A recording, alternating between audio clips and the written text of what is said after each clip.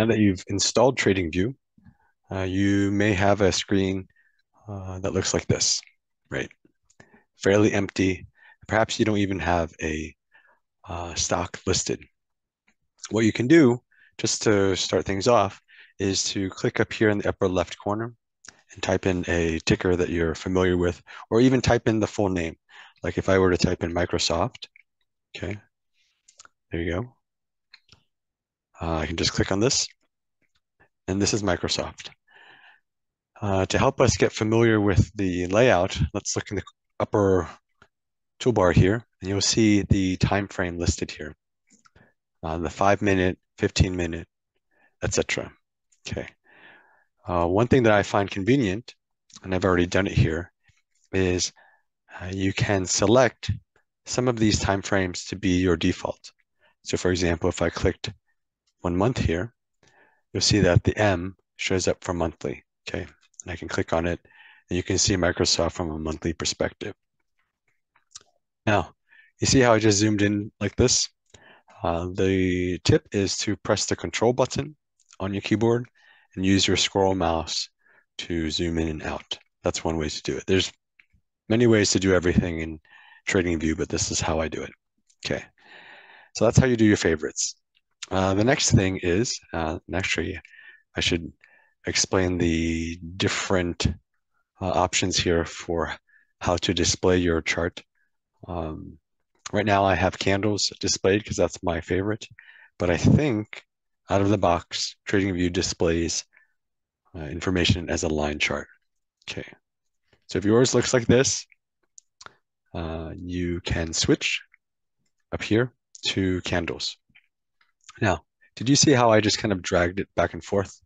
Just use your mouse, left click on the empty space on the screen, drag it left and right. Okay, that's another way to do the dragging.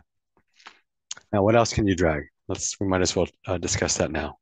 If the scale here is too wide or not to your liking, you can click on it, left click, and drag it up and down.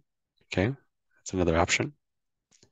My recommendation for those who want to do a lot of charting is to always toggle log scale. So click that, log scale. Okay. All right. What does it do? Well, my explanation of it is that it helps to put all the data available on one screen for ease of viewing. Let's go to the daily actually. Here's the daily.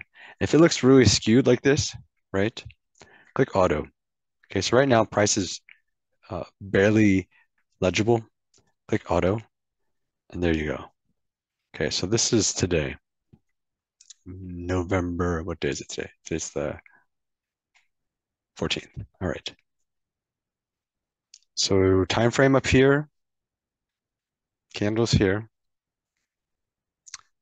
You can move the scale around. And what else is important just from a setup standpoint? Okay, let's talk about saving your work. So let's say you've annotated all over this chart, or even you just took all this time to create your favorites for your time frame. And I'm going to remove monthly. And you've also added candles to your chart. Okay. Right now the chart's pretty bare. There aren't any indicators, and we'll talk about them later. What I do want to do is show you how to save your work. You can just click here if you want. Okay, save all your charts for all symbols. You can click on that, so it'll save it. Or you can just do the Control S. I often do Control S as I'm working. Okay. Another thing you could do is you can add another ticker. Okay, another chart. So I'm going to click this teaching one. Okay, let me explain. My teaching layout is bare. So I'm using it to help explain concepts, how to set up TradingView, what to do. And when you save a layout, like teaching or however you want to call it, it will include all the tickers and your favorites, your watch list, etc.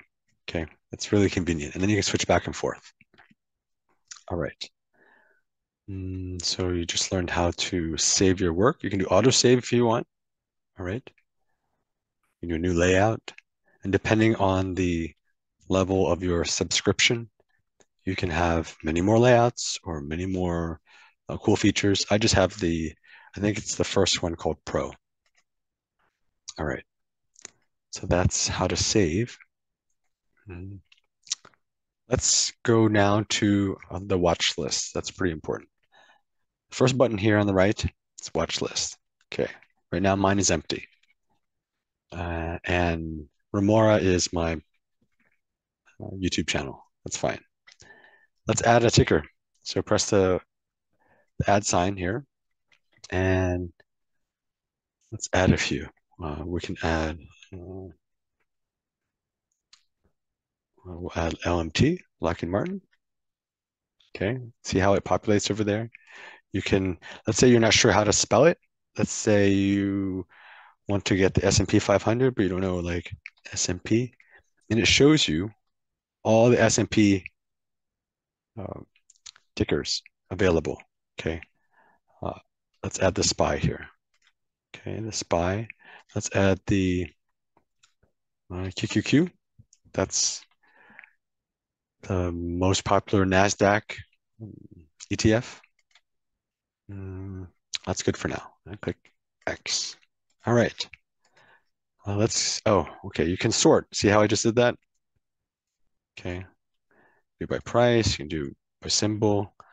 It's already after hours, so you can see that there's some price action after hours, but some of us don't trade after hours, so you can click on the ellipsis here and remove extended hours. No problem. If you want, you can show the logo just just so it looks pretty, but I find it takes up space. You can also show the description. Okay, the description is like that. If you want it all spelled out, I'm going to go back to just the ticker. And then, okay, what you see here is the desktop app. If I press Control plus or Control minus, okay, so here I go, Control plus. See how it zooms in? Okay, I think it comes like this, pretty zoomed in. And to me, I prefer it zoomed out because I want to see more of the chart and less of the words. Even if I go like this, to me, it's a little bit big. It's just a preference thing. So I'm going to zoom out a little bit. I'll put it at 90, perhaps for your TV or computer, it looks better at 90. Okay, I'll leave it there. All right. There are a whole bunch of other options here. I'll let you export yourself. For me, the important ones are the time frame, the type of candles to be used, how to save, and the watch list. Okay, I'll make more videos about my specific setup. Oh yeah, don't forget, use log scale here. And then I forgot to explain down here, if you were to click all data, this will show you all the years for Microsoft. Just click auto and it kind of puts it in a nice clean way. From a log scale, if you didn't have log turned on, it would look like this. Okay, but turn log on.